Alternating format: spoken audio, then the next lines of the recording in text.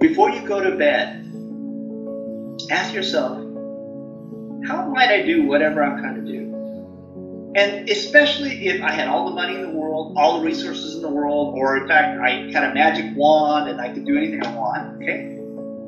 And then, well, two things. The time before you sleep, sometimes you have a great imagination.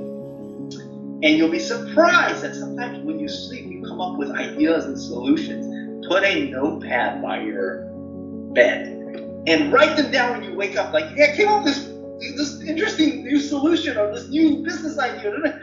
And, sometimes, oh God, it's really stupid. But sometimes you'll come up with some of your best, craziest, funnest ideas during both the time before you fall asleep and when you wake, when you dream. And write them down when you